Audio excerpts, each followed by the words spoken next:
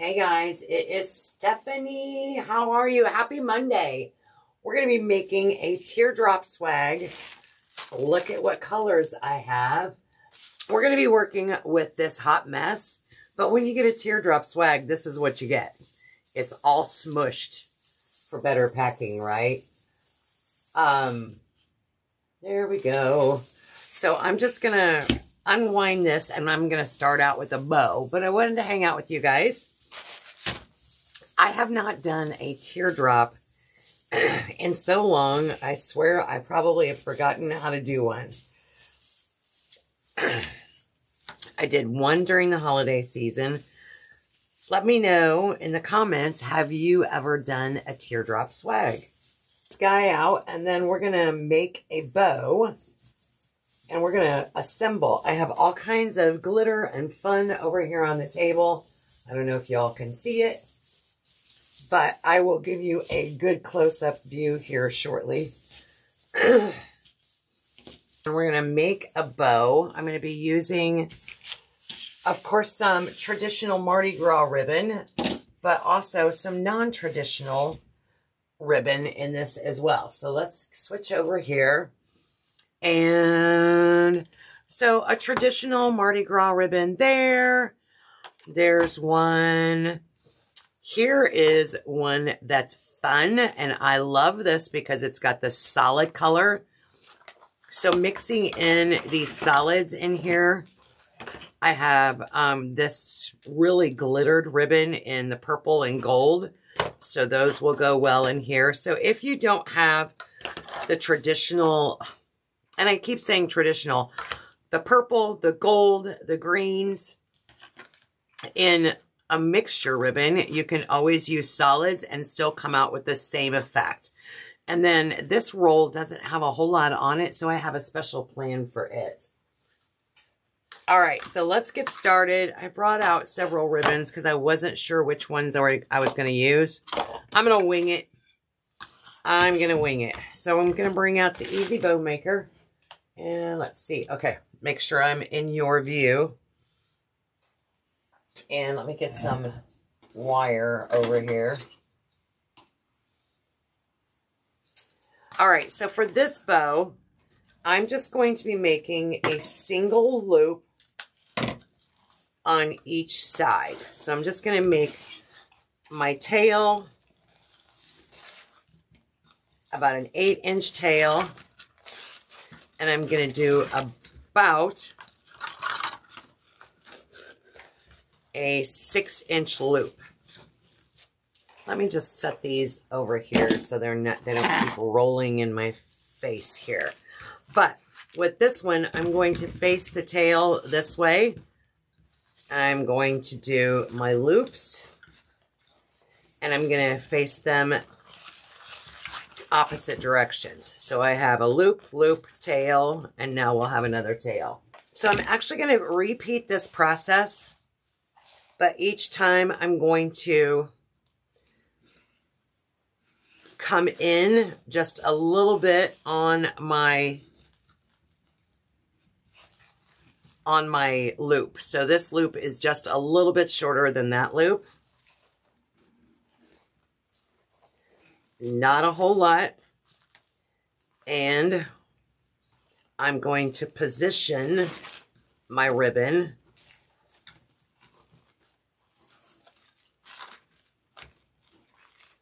Look at that sparkle. Oh my gosh. Hey.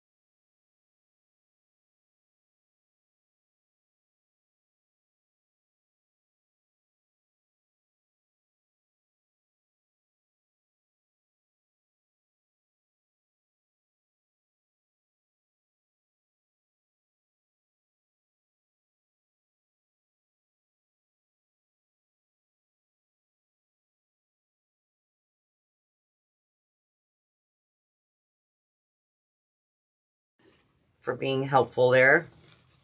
All right, so this last one, I'm just going to do a little center loop and a tail. So I just did a little center loop and a tail, and then I will move that tail here shortly.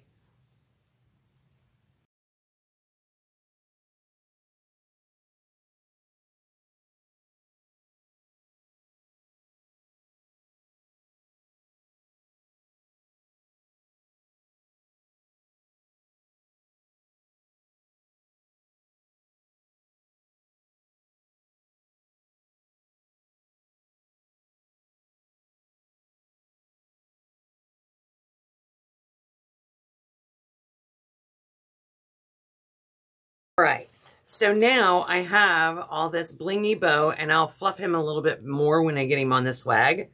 But remember at the beginning, I said I was going to use this ribbon with the Mardi Gras writing on it. So I'm going to cut this the opposite. Well, actually, I don't even need that. And we're going to make some tails. We're going to add some tails to this.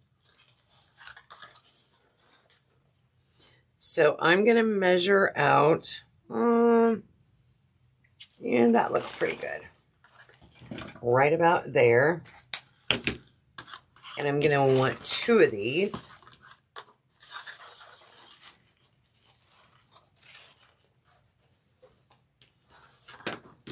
And I'm going to go there. So I'm going to bring these 2.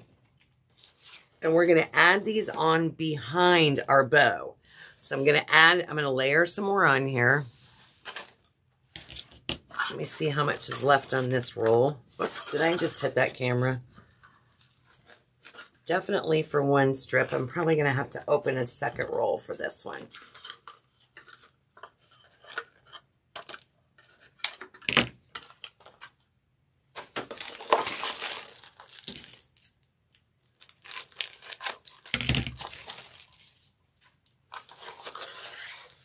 And because of how that turned out in my bow, I think I'm going to use some of that purple in here as well.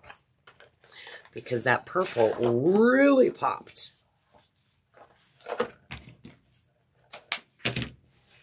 And 1 more.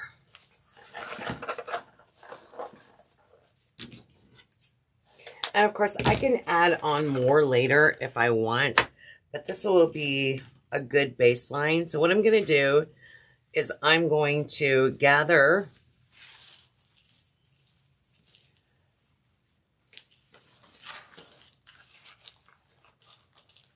three of these ribbons. I'm going to kind of pinch them together, and this now will become part of my ribbon tails. I'm going to do the same thing with the other set. And I don't even care there's a fold there because it's going to be hidden on the back of my bow. So now I've got my 2 sets of ribbon tails. Let's bring our bow back out here and take our wires and add that to the back of that bow. So this is actually going to do a couple of different things. Not only is it going to add some extremely wonderful tails on here, but you see how that's kind of gathered up and real thick right in there. I want the depth. I want the deep, because when we go to add it to our swag, it'll help keep it from getting sucked into the swag.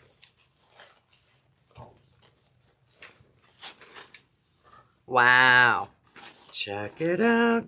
We'll get that all fluffed up. Almost looks like a party dress going on there. All right, we have our bow. Let's set that aside and let's bring our swag back out.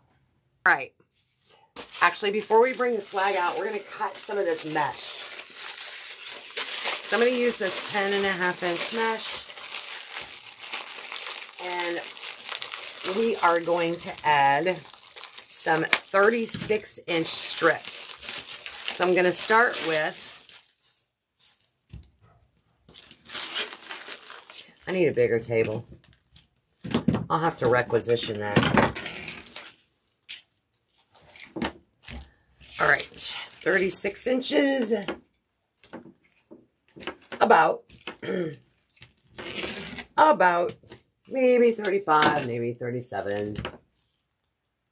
Rose it was. She was having a blast with that mesh. All right, so with our mesh, I'm going to curl in. So you notice how it's curling towards itself. I'm going to curl in one end. And then I'm going to come down to the opposite end and curl it in. And then we're going to ruffle it together. So do the little cruffle or scruffle or woodland ruffle or however you call it. Different people call it different things. And we're going to make a giant ruffle. The only difference is that the ends are curled in, and that's to help reduce some of the fraying. All right, so for this is strategic. So what I'm doing is I'm going to find the spot where I want to add my bow, and I want a ruffle underneath there. Because remember, I said I don't want my bow getting sucked into my teardrop. So this kind of elevates it even more by adding the mesh in there. So that is the purpose of that first piece of why I'm placing it there. The other two pieces, extremely long, the 36-inch long pieces, are going to be used to give me the illusion of more width at the top. So remember, this is a teardrop, right? So I want it to be in a teardrop shape when I get done with it. So I kind of accentuate the top of the teardrop with the illusion of making it look wider than what it really is. So I'm going to add a couple of these on each side. See how it already made it wider over here? And we're going to do the same thing over here. Jacksonville, Florida. Another one. And do just one more on the opposite side.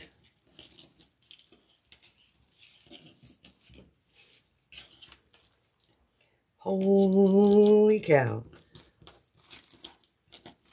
I could use a clip, but why make things convenient?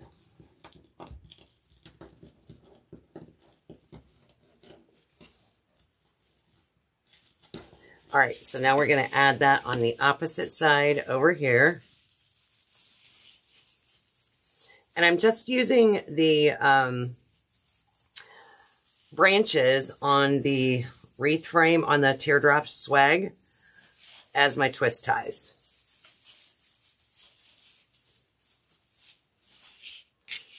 Now look how much wider that is at the top. Now, so moving forward, I'm going to now taper down towards the teardrop, but we're going to be adding more of the mesh for that. But I don't need 36 inches. I wanted it super full towards the top. So these are going to be about 20 to 25 inches long. Let me see if I can, nope. My camera is being really wonky. I need something heavy to set on it. I know just the thing. It ain't going nowhere. Oh. Okay. Hopefully it'll sit still now. If it starts leaning, it really needs to be. I'm going to cut it at about 25 inches. And I'm going to guess, because it's not like you're working with a wreath frame where you know exactly how many twist ties are on the wreath frame. I'm going to do 1, 2, 4, 5, 6, about 6 of these. And I can always come back and add more if I need to.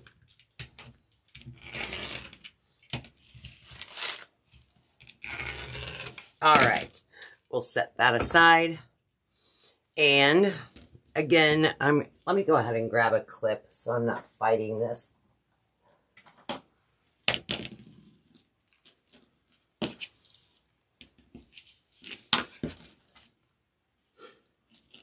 Curl in the edges and then ruffle it together.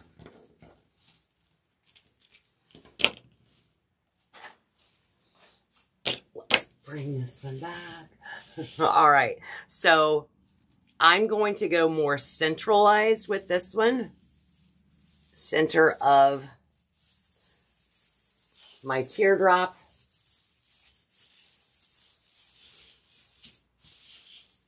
And keep it more centralized as I go down.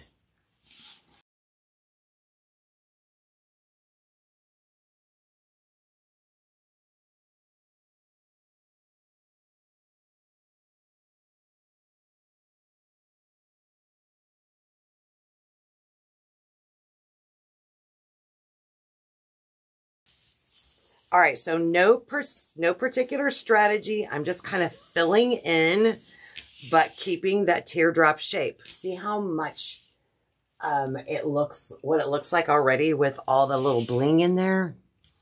Oh, it's something. So it's going to be a matter of preference on how much mesh if you want to add to a swag. And of course, not every swag has mesh, but this one is. This one is definitely getting some mesh.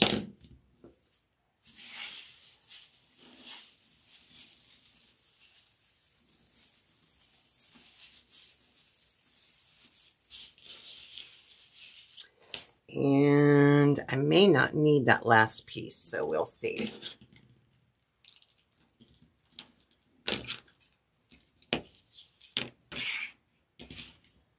You know, a lot of women, a lot of crafters use clothespins. No, not me. I use some kind of clamps that I bought at, where did I get these? I got them at a truck stop. Y'all, craft supplies can be everywhere. Trust me. Truck stops included.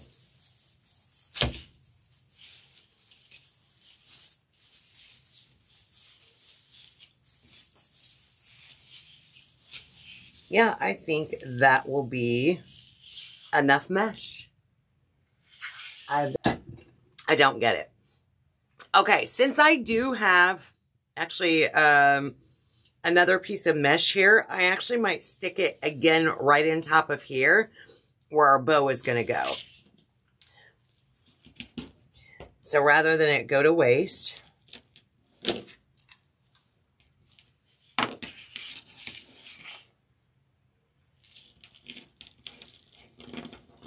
I added that last piece there, which gave me some more lift. Now watch what happens when we take our bow and we're going to add that to our swag here. So let me run that wire down there.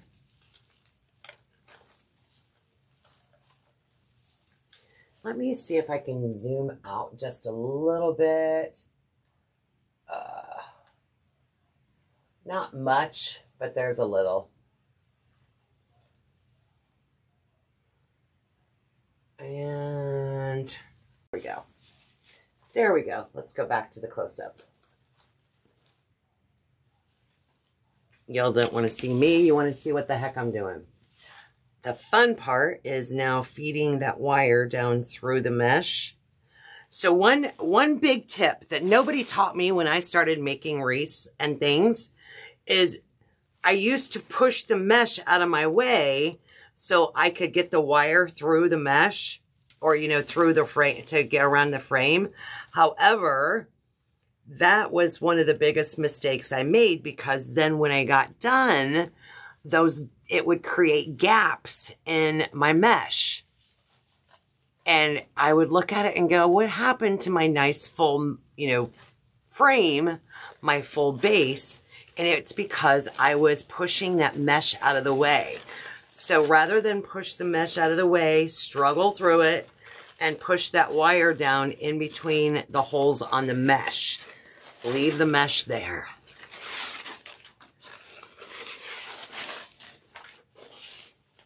All right, I got one side. Let's work on the other one. Tightening this down, I don't want to pull my bow and down close to the wire base because then it'll get sucked in. We want the bow to kind of float on top. Let me see. I want to tighten that up just a smidge more.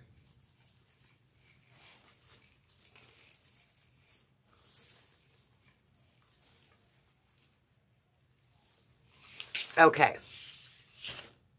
Now we are in a position where we can kind of fix the ribbon, lay the ribbon out where we want it to be. And now our tails are going to start to come into play.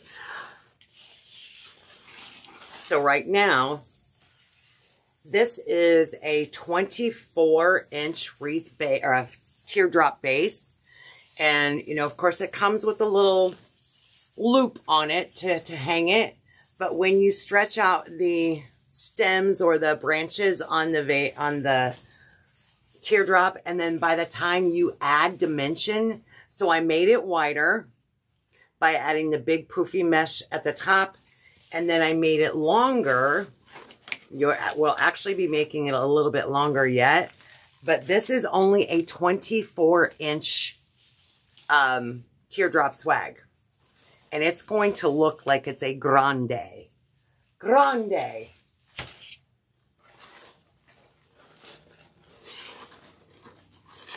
All right, so before I actually play and position these, I'm going to wind my tails up and I'm going to get them out of my way because we're going to add some of those picks and balls, you name it, they're going to go in here as well.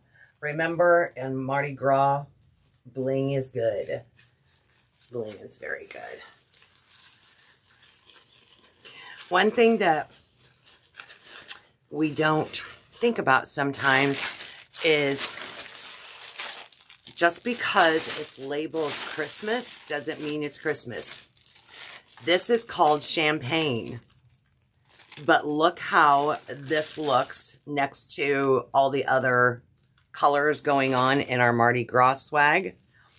So I brought out some champagne glittered stems, some Mardi Gras stems, but I want to point out, this is a funny, my worker came to me today, Heather came to me today, and she said, Stephanie, they only had one job to do. Do you see what they did? This came from the manufacturer like that.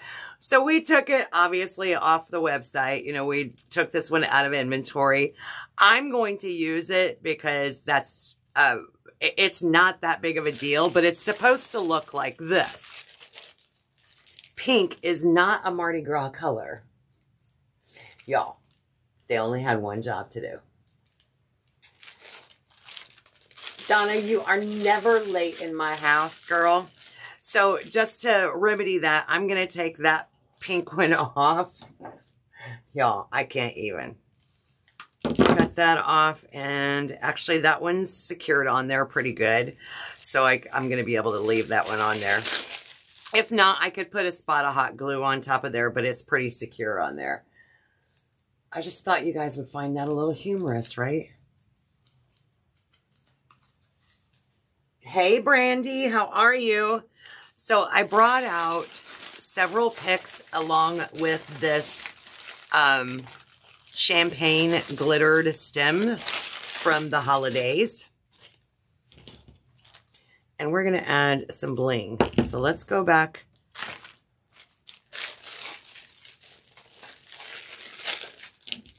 And get a couple of these cut down.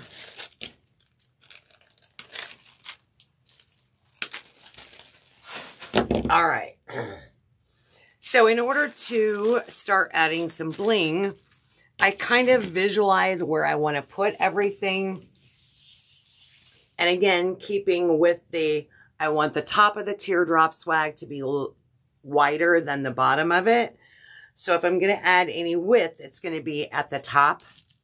And that's what I'm going to use these stems for. Oh no, Brandy. Daggone it. I hope you don't end up with it. You know, it's funny because it's funny on who all it affects and doesn't affect. It's just weird as heck. But I'm starting to believe my husband, who says, I think we're all going to end up with it. He may be right. We may all end up with it at one point or another. I just wish it was one of those things where you could only get it once, right? But no such luck. All right, so see how I've added that at the top? But I am going to add some, my glue was a little hot, so I need to, I'm cooling it down. There we go. When you start using glue, you want to actually wiggle it around and have it touch as many places as you possibly can so that it has a good adhesion, something great to grab onto. And of course, I want to keep track of my center loop. To go up underneath and again, try to think about where my placement's going to be. If I'm not sure about placement, I'll lay it out. I'm not going to glue anything down. I will lay it out on my object and kind of determine from there. This one, I think I want to keep all in one piece. And I'm going to cut it shorter. But I think this is going to look really good underneath that bow.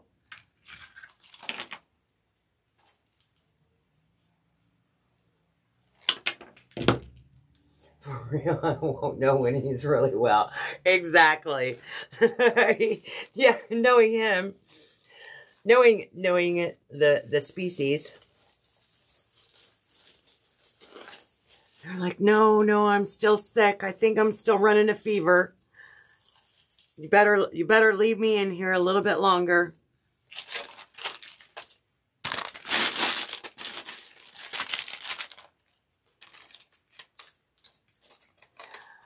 I love it. I love it. Okay, spread it all out. Yes. Okay. This one, I feel like, is gonna go right below that one. I'm not sure I'm absolutely loving this one down there. And that's one of the reasons I like to, now I do like that better, where it's not sticking out so far.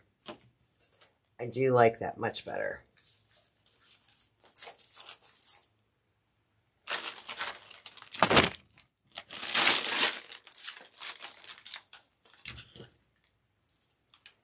Hey, Miss Kelly.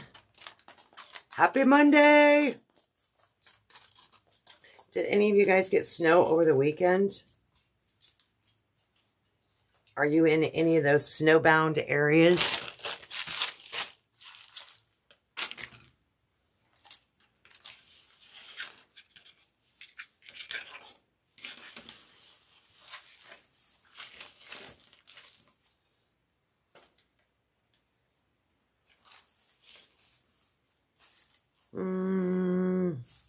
No, I'm not loving that.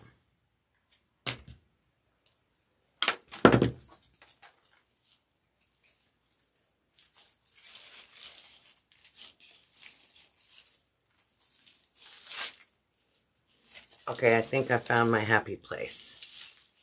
In fact, I know I did. Okay, I like the placement.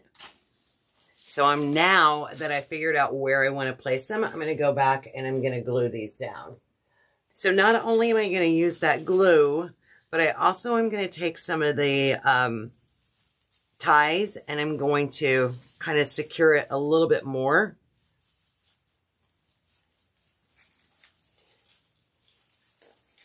I can find one the opposite side. There we go. And I'm going to give that a couple of twists.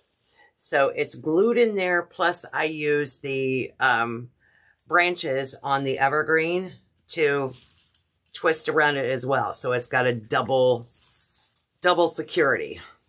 Now let's take this one, do the same thing, and I do want to slather on a lot of glue. Get him in there, twist it around, let that glue touch as many places as possible. And I can manipulate that mesh.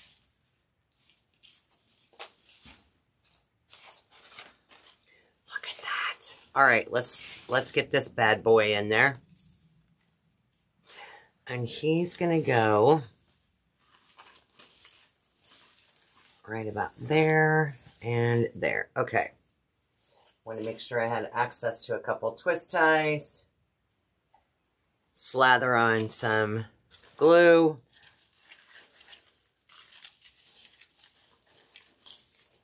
Work it around and twist it in there. All right. Thanks for the love, you guys. I appreciate it. All right. I'm going to get some picture of this guy, and I will post some pictures tomorrow of the finished design after I need to get these listed on Etsy. I'm just being a slacker. That's all. Hey guys, thanks for hanging out with me tonight. Happy